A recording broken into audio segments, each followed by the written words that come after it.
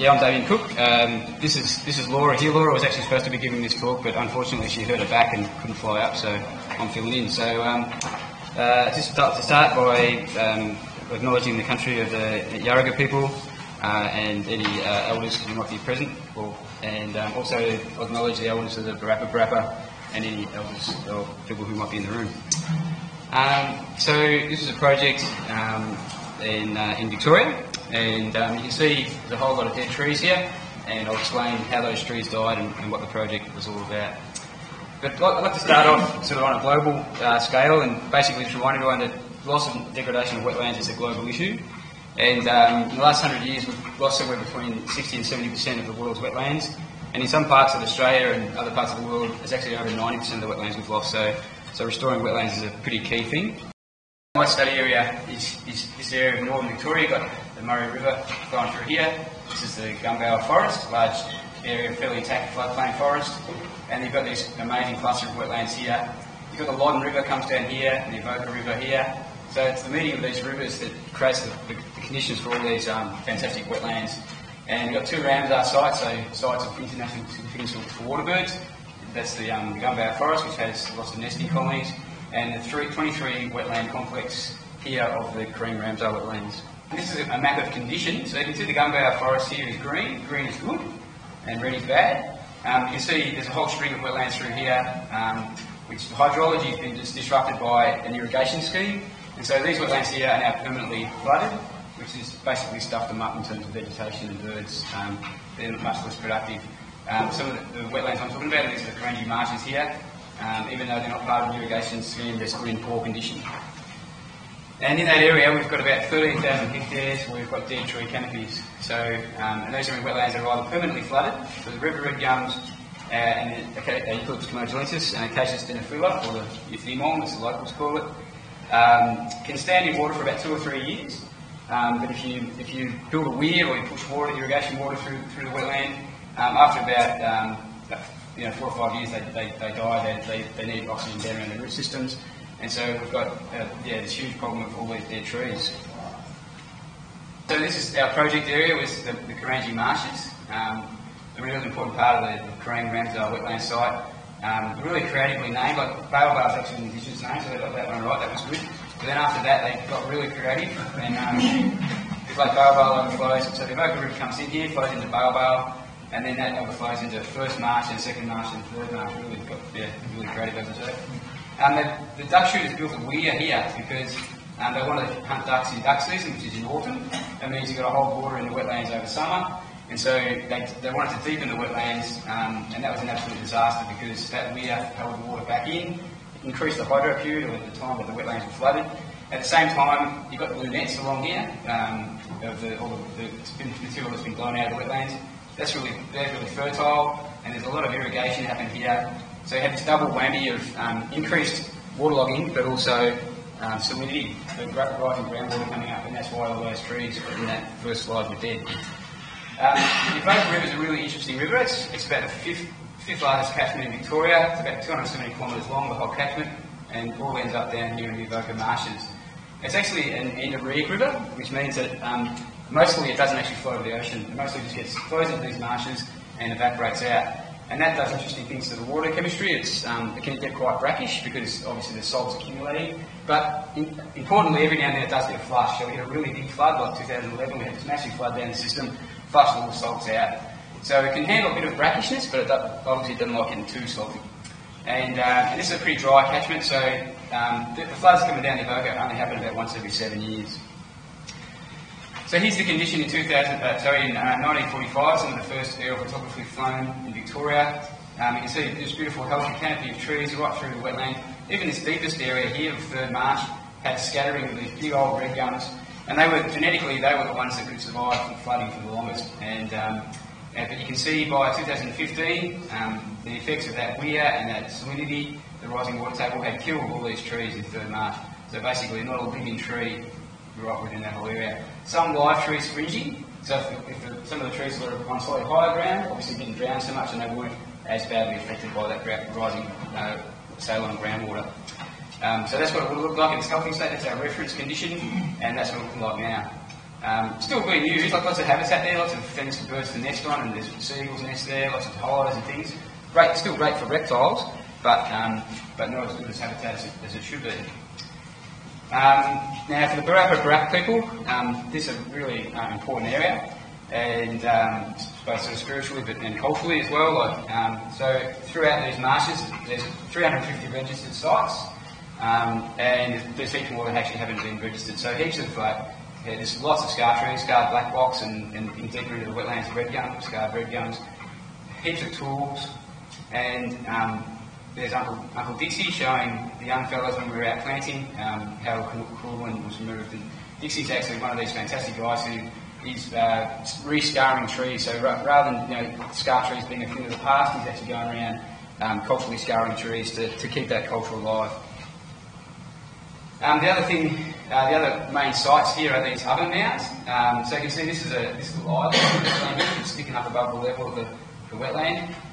It's characterised by these burnt clay balls. So there's no stone in this country, so when people wanted to make a ground oven, they actually pressed clay into these little balls, baked them in the oven, baked them in the fire, and made these heat beads. And then you could cook your fish or your kabungi roots or your water ribbons in these earth ovens. And so just by camping in the same spot over and over, they build up the level of the ground. Some of the earth ovens north of here are about 5 metres above the level of the surrounding plains and the size of a footy field. So that's the result of a lot of parties, of all that ash and animal bones and shells and things, and all these clay balls. And so these sites are absolutely everywhere in these wetlands as well. And why were they camping there? Well, this is the productivity of these wetlands.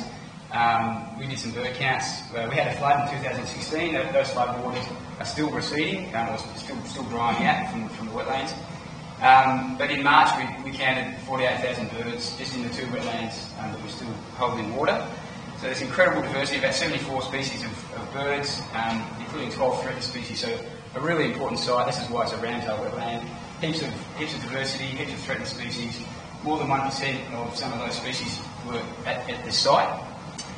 And including things like migratory waders. So all these guys who, as the wetlands dry, get this really rich mudflats, and things like these migratory waders who fly 15,000 kilometres up to Siberia and Alaska to breed. But they don't like winter, so as soon as winter hits, you wouldn't like winter in Siberia, it's pretty cold. So you fly down to Australia and have your summer holidays down here, and then you fly back. So they're a bit sort of jet setter kind of lifestyle. But they come down and they're fattening themselves up on these rich food sources, ready to fly back into the northern hemisphere. And then that first picture I showed with all the birds, a lot of those were actually freckled duck. Freckled duck are an endangered species in Victoria. There's probably only about 5,000 to 10,000 freckled duck in the world, and we had about 1,500 of them in the Koorangie Marshes earlier this year. So from an ecological point of view, it's really significant. And freckled duck are actually more closely related to a swan than a duck, and they eat a lot of aquatic vegetation, and that's what vegetation is like when the marshes are flooded without too many carp. So the last big flood we had, the floods went all the way down and joined up with these wetlands where there was heaps of carp, and the carp swam upstream and totally destroyed the vegetation. This recent flood we had didn't go as far as those wetlands, so the carp didn't invade. We had this fantastic growth of this aquatic vegetation, and that's what supports the biomass of birds. Another culturally significant animal is the eastern long-necked turtle. This is a Barapa kind of totem, and they breed. There's a little hatchling here. They like the blue nets on the eastern side. It's on sandy soil. They can get up above the flood lines and lay their nests in there. Now, the part of the Ramsar listing was the importance as a bird breeding colony. These are cormorants, darters. When the trees were alive, they had obviously nice shady canopies, and this area here is semi-arid, gets about 35-40 degrees pretty commonly in summer. So if you're a bird trying to breed and you've got no live canopy shading your chicks, it makes it pretty hard. So one of our key things we wanted to do was try and restore some tree canopy. And the other important resource in terms of ecological resource was all that timber on the hollows. So heaps of our species are hollow dependent, and if we don't have hollow trees, there's a whole bunch of animals that can't nest and breed. And even though we've got lots of those at the moment, it's not a sustainable thing because a lot of those trees are falling over and rotting. And so we need to get some young trees happening to create the hollows for the future. And all that timber, as I was saying, is also a fantastic reptile habitat. So we've got about 16 species of reptile, including, again, a really culturally significant animal, the marine island carpet pigeon, but a whole bunch of other species which hide under fallen timber. And as the wetlands dry, so when the wetlands are full, they're full of all those aquatic plants I was showing you before that the freckled duck was feeding on. When they dry, a whole different suite of species grows, and a lot of these are culturally significant as well. So things like the Australian hollyhock here, you can use the bark on the outer part of this little shrub to make string from. You've got this endangered hoary scurfbee, and before the recession of the last flood, I'd only seen a handful of these plants. There's a couple of hectares of that plant right there, so pretty significant area for that. And this is in an area that had gone salty. So, so the appearance of these plants showed us that the wetland was actually starting to recover. And yeah, a whole bunch of other culturally significant plants. This is a green vegetable. That's your sort of salad you have with your roasted swan's eggs or whatever. And this is a really important medicinal plant. One of the guys working on our project, Jason, had to have a cyst cut out of his back halfway through the project, and he used the old man weed. The doctor said it would take him 3 months to go back to work, and he was back at work in 3 weeks because he made this wash out of this plant. So a very significant cultural healing plant. So as I say, the masters were healing, showing signs of healing themselves. So you can see the tree canopies dying there and starting to come back. So what happened was we had the millennium drought, the water level table dropped away, made water really expensive, so the irrigation farmers couldn't just splash water around. So they've actually gotten pretty good at not wasting water now. And so we've got this situation where we've got the canopy starting to recover, and so nature is showing us that it's ready to try and get these wetlands back into action. But unfortunately, in a flood, all the red gum seed washes to the edge of the wetland, so we've got this fantastic regeneration, a ring of seedlings all the way around the wetland, but nothing coming out and thousands of hectares out in the middle. So our project was to try and get those trees happening back out in the middle of the wetland. So the idea was to engage the Barapa Barapa, encourage the tree canopy to regenerate the deeper parts of the wetland, get that roosting habitat back for the birds, put the habitat back for the reptiles and woodland birds and a whole bunch of other values.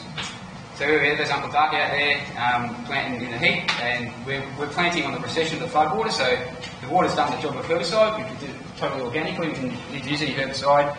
We use these long stem bicos, so these are red gums here. We're punching the root balls about that far into the mud, so that means the tree's got access to moisture for a long period of time.